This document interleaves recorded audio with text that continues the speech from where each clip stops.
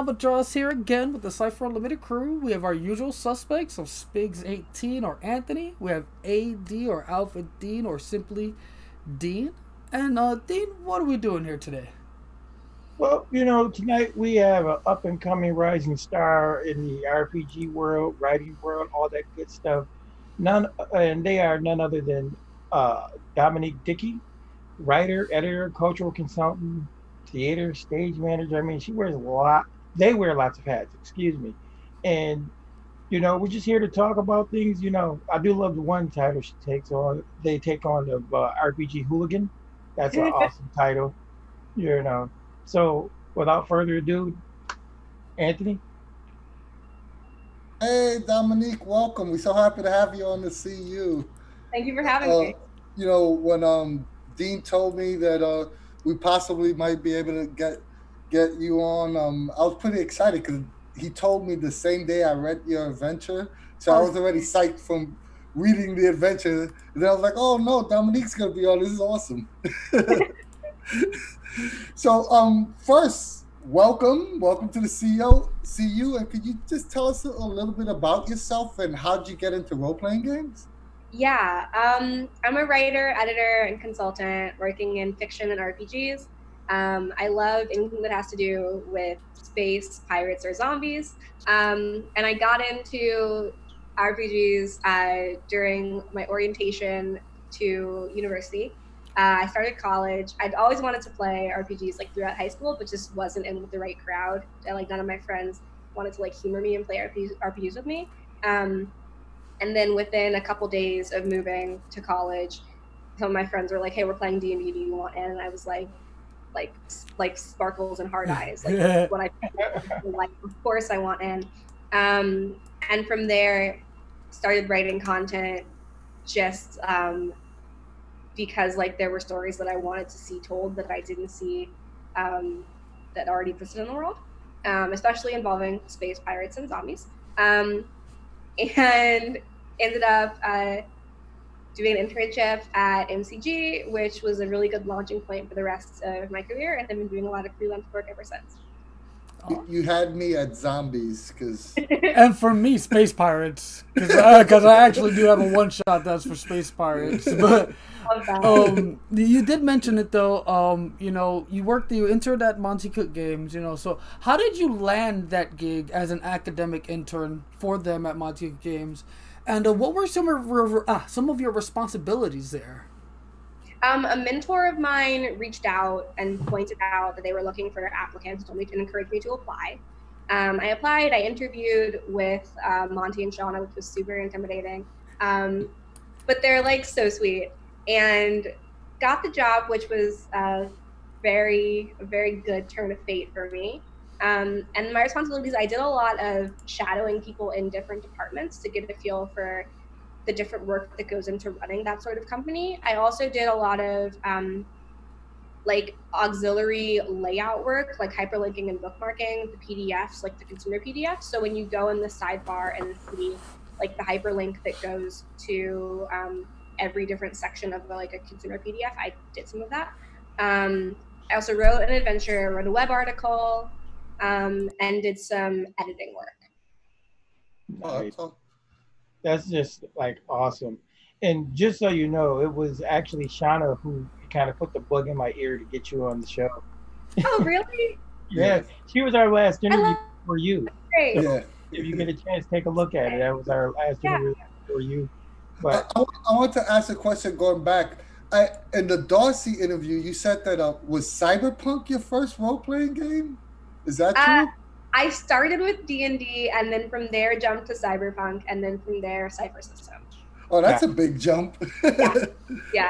I've been all over the place. Cyberpunk is awesome. But that's the best way to be all over the place. And speaking of being all over the place, you wrote this excellent adventure, Heist on Miracle 4 for MCG. Can you tell us a little bit about the adventure and what made you choose the Stars of Fire to adventure in? Yeah, it's a time-limited heist on a space station in which the players are attempting to steal proof of alien life and find something a little bit unexpected. And I wrote it because I had been really wanting to run a space heist for a specific group of friends that I often game with, and had been looking for a while for the right system to write it in. And I got an advanced PDF of the Stars Are Fire because that product launched while I was working at MCG, and was reading through it and was immediately like, oh, like this is the system that I need to tell this story in. And from there, it was a pretty rapid process of saying, like, I have this idea that I really had just for myself and wanted to do for my friends, but because I'm learning about all of the different steps that go into creating a game product, could I use this as like a way to build more experience of like learning what it takes to write something, shadowing on the editing of that product, doing the layout myself, doing the hyperlinking and bookmarking myself, and like helping with the marketing of it, and getting to follow a complete product from start to finish to cap off my internship. And everyone at MCG was on board with that idea and was really looking at it as like a growth opportunity for me, which it was, and I got to learn a lot by doing it. And then from there, I got the go to start writing and just made it happen.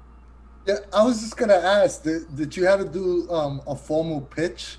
You know, like, hey, this is my adventure. Let me pitch it to Monty and Shauna. I had a meeting with Bruce actually, and we talked through it because he wrote The Stars Are Fire, and I was like, hey, I have this idea for your product, and I had to like sell him on it. And he had some really valid concerns because the initial direction I was going in wasn't actually really going to work with like the time mechanics. And then from there, I worked most closely with Bruce on like ideating and writing, and then worked with Shauna on editing it. And then after we'd done a high level editorial pass was when it went to Monty for like final approval to be an official MCG product. To determine if it would come out through MCG or if I would just have it for myself. And then Monty approved it to go up on the web store. And that was basically around the end of my internship, yeah. Oh, that's so... I do have to tell you one thing about that particular adventure. It runs beautifully. I don't know how many times you've gotten to run it, but I actually ran it a couple of days ago. That's so cool. For some guys at work, we actually had some downtime at work, and I was like, you know what, the best way to learn about it is let me run it, and it actually runs great. So good job. Thank you. I've run it like 5 or 6 times because due to current events, I've been trying to create space for Black gamers to have some escapism, and like what better escapism is there than fucking shit up in space, you know? So I have this ongoing offer on Twitter that if you're a Black gamer and you want me to run it for you, DM me and I'll run it for you. Like, no questions asked. That's awesome. I was also going to say there's also worth noting that I don't know if it still is, but I know all the original copies, the proceeds went to BLM. Yeah. It was only for the month of June, but the proceeds for the first 1,000 copies that sold in the month of June went to BLM. And I actually had a hand in like picking the charity. It went to the that's awesome. Not the national org, the Los Angeles chapter specifically, because I'm from LA. And yeah, but I'm really curious to hear from other people who have run it, because I've run it like I wrote it with a group of friends in mind. So I ran it for that group of friends early in the playtesting process. And then I've run it for like a bunch of strangers from the internet with just trying to like create a playful and safe space for Black people in the past month and a half, 2 months or so, which is an ongoing offer. If anyone wants to take me up on that, I will run it again. I love running it. Real quick, I'm sorry. No, go for it. You could always run it for 1 Black person and 2 Puerto Ricans for Cypher Unlimited. And that's the other thing I was going to ask you. Are you on our server? Are you on Cypher Unlimited? I'm not, but that's simply because I don't like Discord. Yeah, that's an understandable stance to take. Yeah. But before we go, just so you know, we do have like 3,200 people out there who would be probably more than happy to meet, somebody a little bit of celebrity. That's just a stick your little poke. And real quick, before we go on to the next question, I just wanted to say that, just to go back a little bit, the fact that, the options when you were creating the Heist game were, if it was good enough, it would be in the MCG store. If not, it would be, published, personally, whatever have you. It's a huge testament to you that Monty was like, you know what, let's put it in the store. That's just awesome.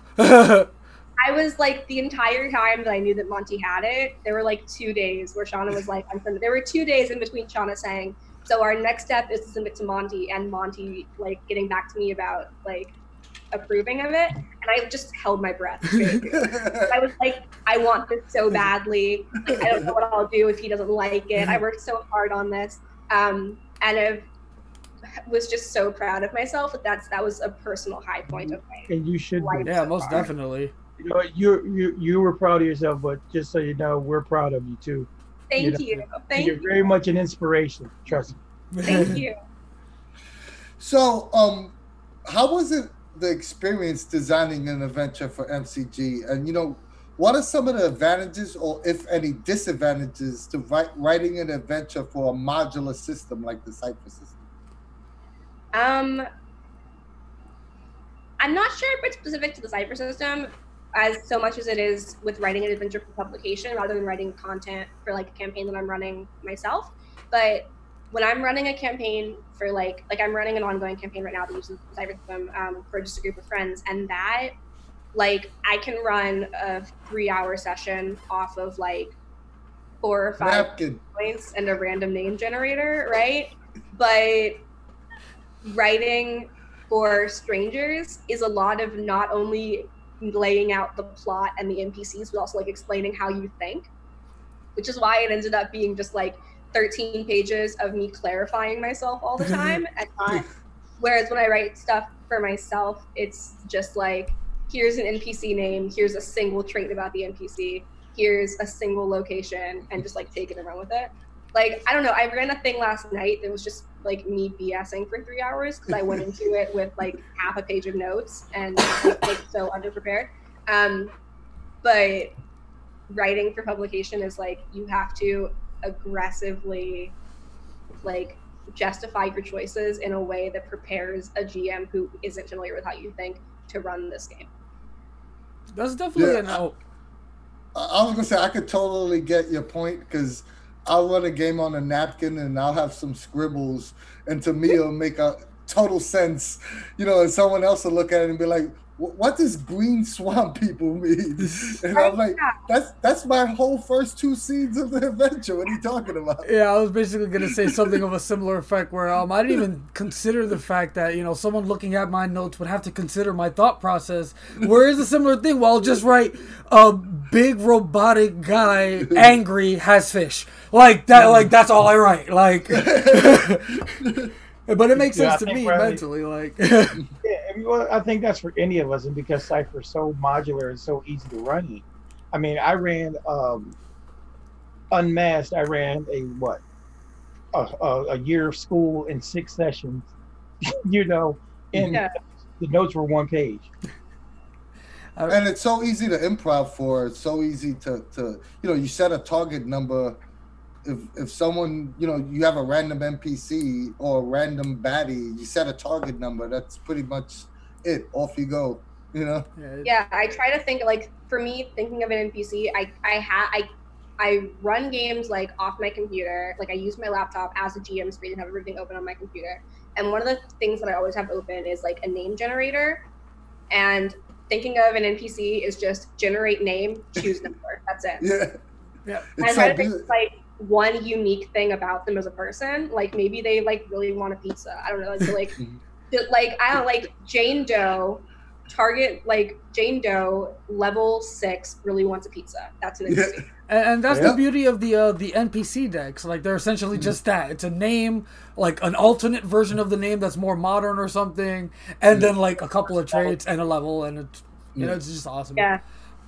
But speaking of working for Cypher System or gaming, or your gaming work in general, you've also worked on a board game called Sea of Legends from Guildhall Studios. Can you tell us a little bit about that and what you did for the game? Yeah, so Sea of Legends is a game about maritime exploration in the Caribbean. There's a set of NPCs that involve zombies, which immediately had me interested. And it is a board game with an integrated app, and the app has adventures in it, and those adventures are more similar to video game writing than to like traditional RPG writing that I've done before. But it's a lot of like decision trees, and you take an action and there are two potential paths that action could lead you down. So all the writing that I've done for that has been based on like the decision trees from like Bandersnatch, if you've seen the Black Mirror episode. Yeah, it's a lot of work like that of like writing like 1,500 words a pop of variable decisions, and there will be a total of like 400 adventures in the final game. That kickstarted recently. I've written a couple of adventures for it, and I'm working on some more. Keep your eye out for pirate content and zombie content, because I've been writing pirate zombies. Nice. That's awesome. It's fully Kickstarter. Is it? Does it have a release date, or is it out yet? I'm actually not sure. I can get back to you on that, but I don't remember off the top of my head. And we'll definitely be sure to include a link, to the Kickstarter if it's still active or whatever. Or even if it's not, we'll still include information. I think it's still active, and if not, there's a website. But yeah, that funded pretty recently and was super exciting.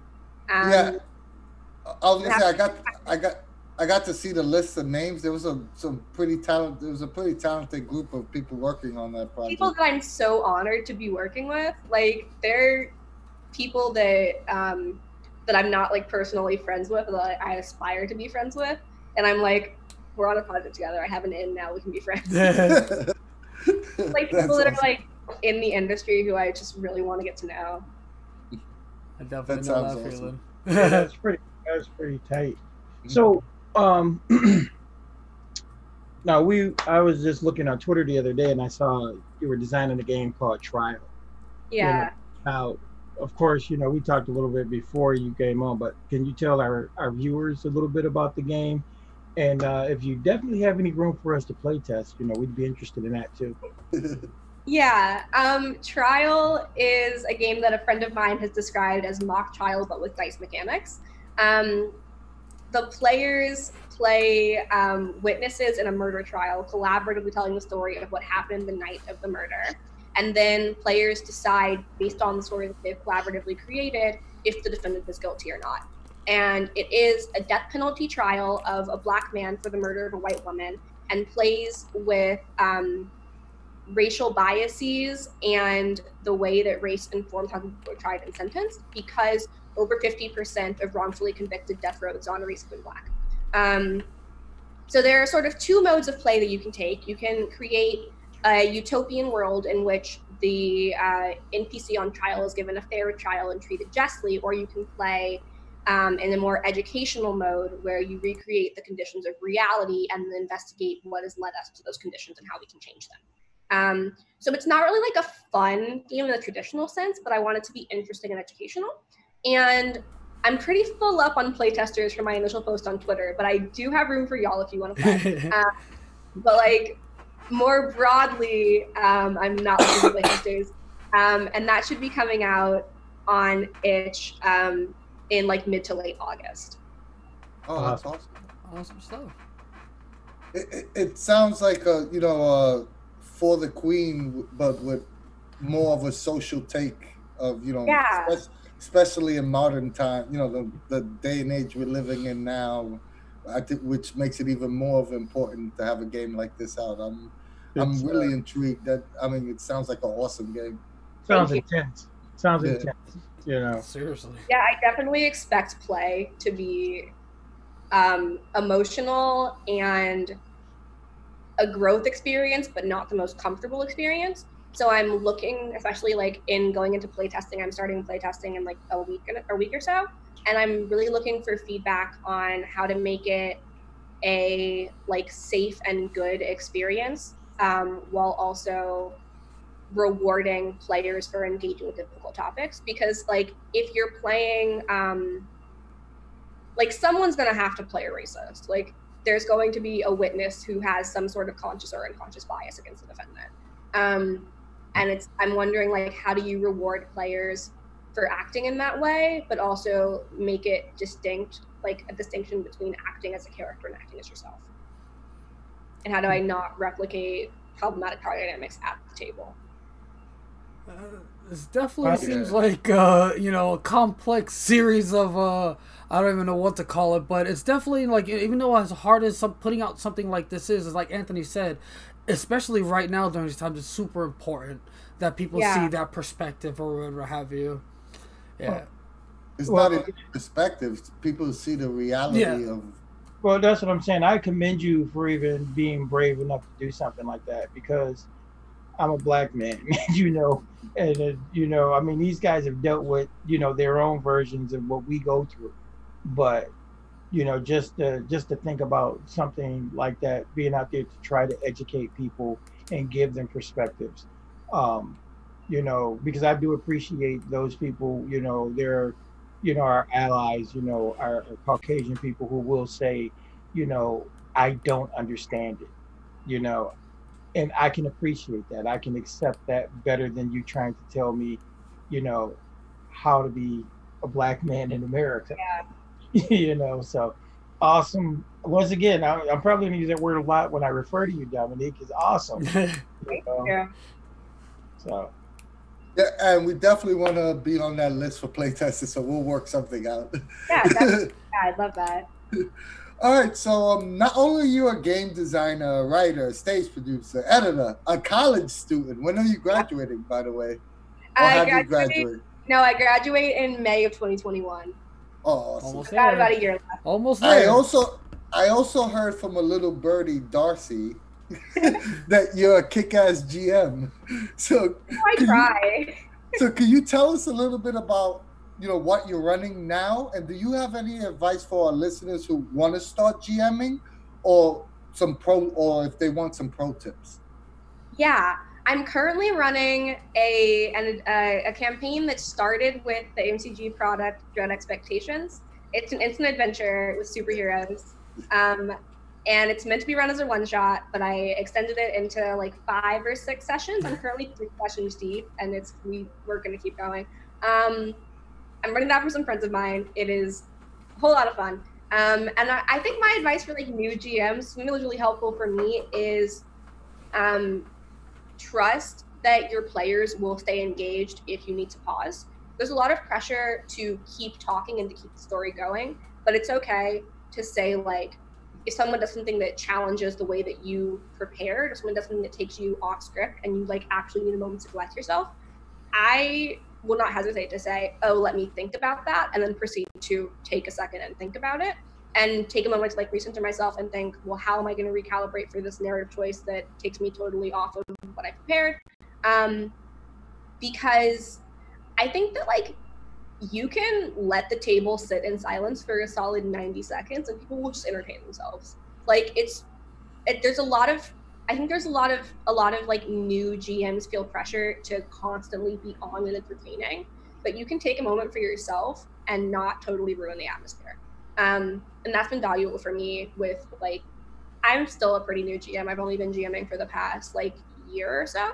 And that's pretty valuable for me with like being able to take things in stride. If someone does something that totally throws me off, I say, I'm going to need to think about that. And I take a minute and think about it. Nice. I mean, that's phenomenal advice. I tell that to people all the time. You don't always have to be on and you don't always have to have the answer. Yeah, okay. You can just say, I don't know. Or say like, you can try, want to roll for it and find out. And then while they're rolling, you spot yourself 30 seconds to think. Oh, one of our favorites is when they ask you a question, you spin the question back at them. Like, be like, hey, what's this guy doing? I don't know. What is he doing? Yeah, I've gotten more into, I'm playing a streamed campaign that starts without number right now. And Mad J, he's at Mad J on Twitter, is GMing that, and he's phenomenal. Something that I've learned from him is just giving players more control of what the story looks like. So you don't have to always think of everything. You can say like, here's an NPC named Jane Doe. now so-and-so gamer at the table, what does Jane Doe look like? Or like, what's her deal? What does she want from you? What is she doing? And you can still like be driving the narrative or like narratively in control while giving players these small decisions, and handing off the small decisions frees you up to have the brain power to make the big decisions. You know, you said something really good there, Dominique. You know, it's something that I do a lot, especially in my campaigns. I build frameworks. I don't build, you know, the whole everything out. And I have the players fill in those blanks. You know, like you said, just giving them some more agency, giving them those little plot points to fill in for you. You know, one of the things that I love to do, especially if I know I'm gonna run a campaign, is I always like to have like a background. You know, guys, give me a paragraph background story or something. You know, and that's always becomes my extra notes. That becomes the extra paper at the desk. You know, so good stuff. Awesome. Something that happened even in a session I was running last night, that one of my players said, like, in character, I think I would know a social worker, and I think that it's time to go talk to that social worker about what's happening with this plot. And I said, okay, you know this social worker. What's her name? What does she look like? How do you know her? Now, I don't have to think of that backstory because I've handed that off to the player, and the player gets agency over their character's backstory and their character's connections. There you go. Oh, sorry. Oh, it gives the player authority, but it also means that I don't have to do the work. Exactly. And I was going to say, on top of that, it's kind of built right into Cypher system with player intrusions. They could have been like, here's one... Oh, wait, I don't know if it's the same game you're playing, or you mentioned stars without numbers. But yeah, it's like, hey, here's an EXP player intrusion. I know a social worker. Like, it just... It's awesome to see players fill in those gaps in the stories. And again, we do it all the time. And it's like you said... There's nothing wrong with being quiet for 30, 40 seconds while your players come up with these details or role play with each other about what's being brought up. But it's just awesome to see that at the table because, again, it engages them. Like, it makes them more in character, blah, blah, blah. Again, you don't have to be always on. Just give them that opportunity for them to be on while you're thinking. Yeah. I love doing that. It's like what keeps me sane as a GM. I don't think I would have made it as far as GM without the ability to just take a pause and hand decisions off to players. And I like to tell you, as I like to tell all you new, young, wonderful people coming into the games, enjoy this platinum age. Oh my God, enjoy this platinum age. Because Anthony and I come from that old place when it was still kind of, the thought process was the DM versus the players. Yeah. You know, it was always so much work. It was crazy. You know, and then some of the systems and everything else. This platinum age, I'm loving it. I really try not to be like adversarial too. Like, I don't want to be working against the players. I want to be like on their side. And I think that giving them narrative control makes it more like we're all on the same team and less like I'm behind this like shroud of mystery and I have all the answers, but you can't have them. Because like as a player, I hate when people do that. I hate when it's like the GM knows everything and you selectively get information parceled out to you and you don't get to play a part in like what that information is. That's like my big player. You also get enjoyment as a GM from their successes. You know, you get to share the triumphs of the player characters. You know, and it's so when they succeed, it's almost like even though you're the GM setting the stage, it's almost like you succeed yourself as well. You know, it's a group storytelling game. You know, yeah, I always feel like I want tasks to be hard enough to like. I want tasks to be hard enough to be fun, but I want my players to succeed regardless. Like, I don't want to put them up against like a boss they can't take down. You know, because like. I think there are some GMs that are like, if you die, then I win, which like, if your players die, no one wins. No one wins anyway. It's not like a matter of winning or losing. Yeah. Right. Yeah. Well, that's not to say that character death doesn't have its place in certain stories. Yeah. I will just say that. You know what? My thing is zombie games. I've always said that, you know, players only die in my games if they bring it on themselves. You know, it's normally their choice. I mean, even like in the zombie game that we play with Anthony, you have to play an Anthony zombie game. He has a great one, you know, called God Doesn't Love Us Anymore. You'll love it, but it is literally like being in the middle of a Romero movie. You know, Night of the Living Dead or Dawn of the Dead right on the Intrepid. Yeah. It's awesome, you know, and it's so much fun. I really want to get more into horror games as well. I did the hyperlinking and bookmarking on Stay Alive, the MTG horror supplement. So good. But I haven't actually like played very many horror games, and I really like getting to read through as I was hyperlinking and bookmarking of like all of the tips how to run a horror game just makes me want to be in one. But I haven't gotten to it yet. Well, come on over. We've got a few for you. Okay. Stay Alive is my absolute favorite book.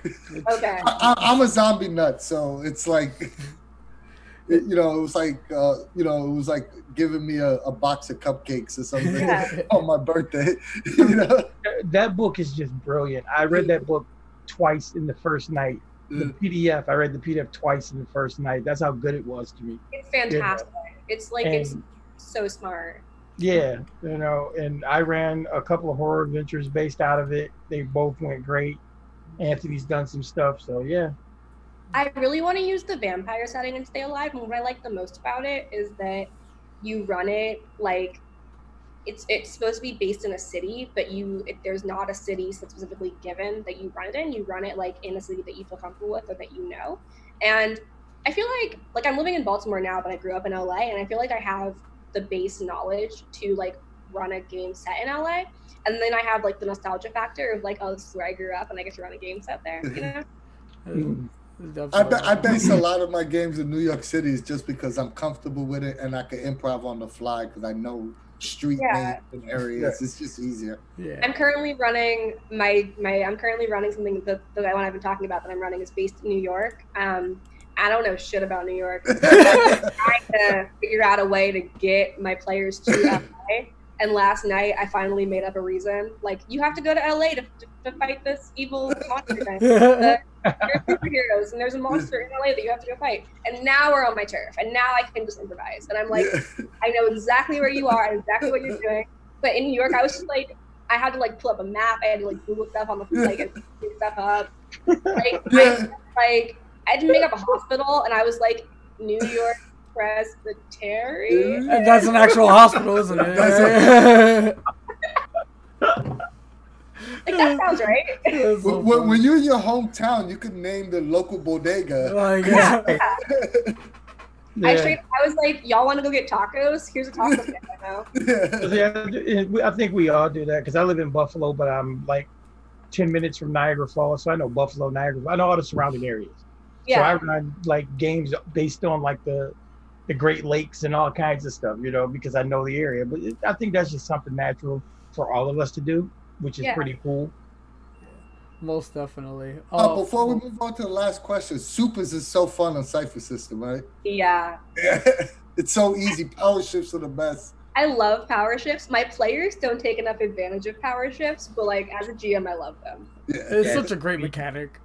Yeah. We've had so much fun with power shifts and so much fun with supers.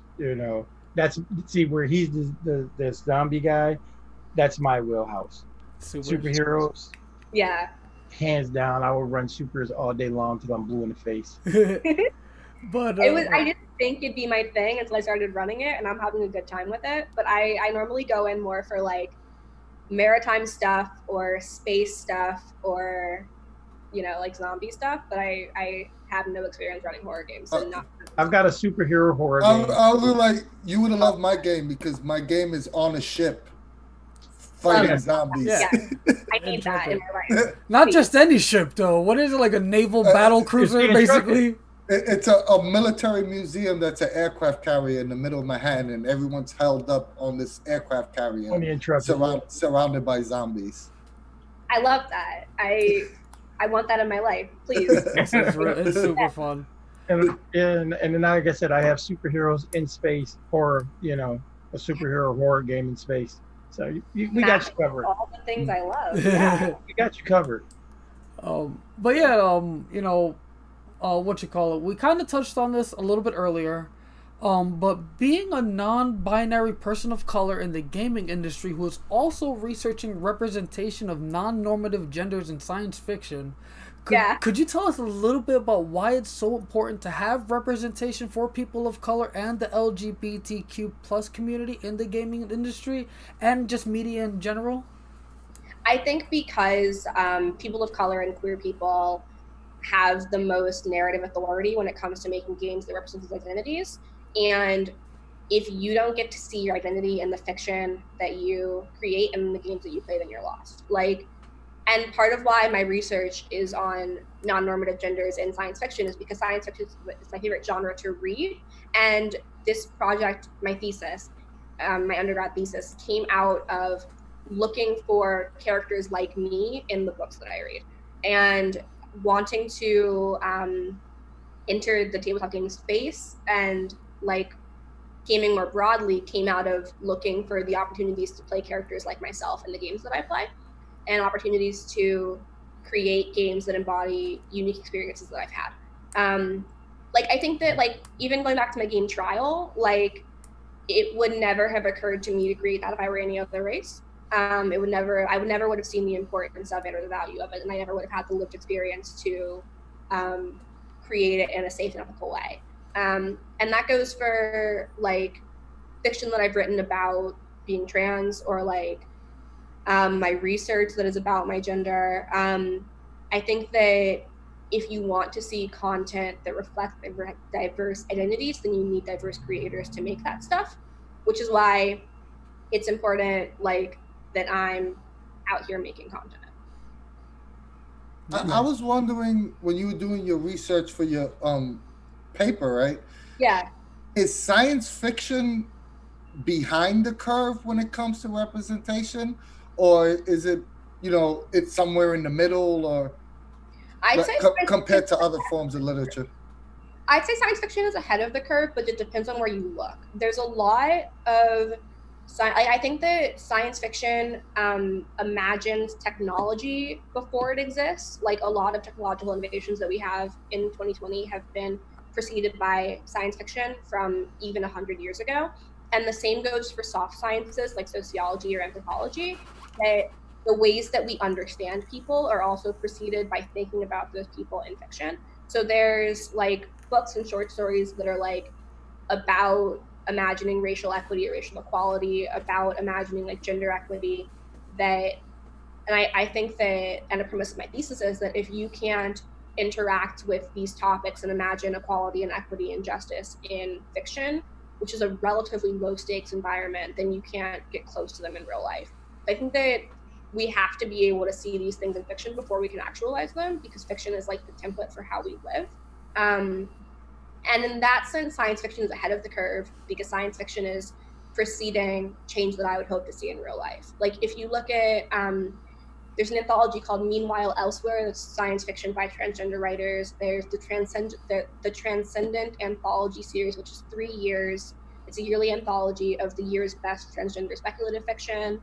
There's Global Dystopias, the anthology, and the Resist anthology. All of these are books that are collecting short stories that are about gender or about race, imagining sort of alternate past and alternate futures that we can strive towards. Oh, nice. That's awesome. Yeah, that sounds like good stuff. So, and we could definitely provide the links to those if Dominique is so be able to get them for me. I'll definitely provide the links, because I think that's actually, you know, I think everyone needs to be heard. Everyone has a right to be heard, and it's important that, you know, people broaden their horizons and, you know, hear everyone's story. Yeah. I mean, and that's kind of what Cypher Unlimited is all about. You know, it's kind of our thing. You know, I was the original minority in this type of thing. You know, never even thinking about, my transgender friends, or, things like that. Just me being a black guy, playing RPGs in the 70s, was crazy stuff, and now to see it progress so far, it does my heart good. And it's wonderful to see, people like yourself here that I can reach out to, because I need to learn. I have to learn. There are ideas and idioms that I just don't know. I can't say I'm uncomfortable, but I just don't know. Yeah. So, so thank you once again. Yeah, absolutely. And, so what can we look forward to, from Dominique Dickey in the future? Do you have any projects you want to, plug early or anything you want to tell us about? There's Trial that'll be out later this summer. Sea of Legends, which I will get you the release date for that if I can find it. What else am I working on? Got my thesis in the works, which will someday be available to the public if you want to read about my experiences looking for my identity in fiction and trying to find characters who live like me and love like me and experience gender like me. And I'm extremely loud on Twitter at Dom S. Dickey, and that's the best way to stay up on what I'm doing, honestly. Is just like I yell on Twitter about everything that's exciting in my life. Awesome. If it's happening, it's on Twitter. Those were the easy questions, okay? Okay, you got, I'm ready. Let's go. you got the easy questions out of here. This is our rapid fire question section. Here's where we dig deep into your soul. We pull out your essence. We stretch it. We stretch it across the table for the whole world to see. Are you ready? I'm ready. Let's go. Ow. Yeah. All right. So, player or GM? Player. Pull punches or TPK? Ooh. I can't choose. Shit. We've definitely had people say a little bit of both, so that's not an invalid answer. Let me just do both. All right. I'll kill the party, but I'll give you bandages afterwards. Online or in-person gaming? I'm really into online lately. Online. Announce the difficulty number or keep it a secret? Announce it. I announce it because I can't do math and the players do it for me. Salty or sweet snacks at the gaming table? Salty. Chips and salsa every day. Yeah, I'm a salty guy myself. RP or combat? RP. PDFs or physical books? PDFs because you can search. Pen and paper? That smell of paper. Yeah. Pen and paper notes or digital notes? Both. I do my pre-game notes digitally and then my during game notes on paper. Pre-written adventures or original content? Original content. Nice. Nice. I survived. I did it. Okay. Yeah, you survived. You made it through. You made it through. She did excellent. Those were hard. Yeah. But so, that brings us to the end of our interview. And all of that. It was so nice having you on the show, guys. Any final thoughts before we start closing everything out? I just want to say that I saw the interview you did with Darcy, and then I read your adventure, and I must admit I wasn't that aware of you, but not that I'm aware of your works. But after this, getting to talk to you, I'm really intrigued to see what you have going on in the future, and I'm gonna wholeheartedly support everything you do because you're a wonderful person, and I could just by talking to you, for this last hour, I could see how genuine you are, and that's all you could ask from anybody. And I'm a fan. So thank you so much. Thank you. Yeah. Basically, my sentiments are the same. It's awesome to see you working so hard, to try to broaden people's horizons, as Anthony said earlier, or try to change perspectives or give people that added perspective to what's actually going on, in these communities and whatever have you. So yeah, just keep up the awesome work. Thank you so much for coming on, and yeah, thank you. Thank you for having me. Thank you.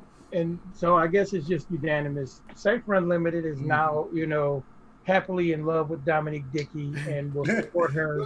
We're gonna just continue to look at your works. I follow you on Twitter. I'm kind of a lurker on Twitter. I still haven't got my Twitter feed, together. But yeah, definitely follow them. Follow Dominique Dickey. Everybody out there, they are an awesome person, and it's just been our pleasure tonight. So that's it. I know. For having me, y'all. I know everybody out there in the web loves Dominique, but if you like us and you like what we do, you could join the Cypher Unlimited Discord server. We have 3,200 members and growing, and yes, we have games being played every day. I said every day. So if you want to play Cypher System, you want to chat about Cypher System, you want to talk about Cypher System, or any of the other wonderful games that Monte Cook Games does, such as Invisible Sun, No Thank You Evil, we are the site for you. And if you want us to support us in other ways, we also have a Ko-fi set up and an online store where you can get this cool Cypher Unlimited swag like me and Dean got on. Please go to those sites too. Like we always say in every one of our videos will always be free.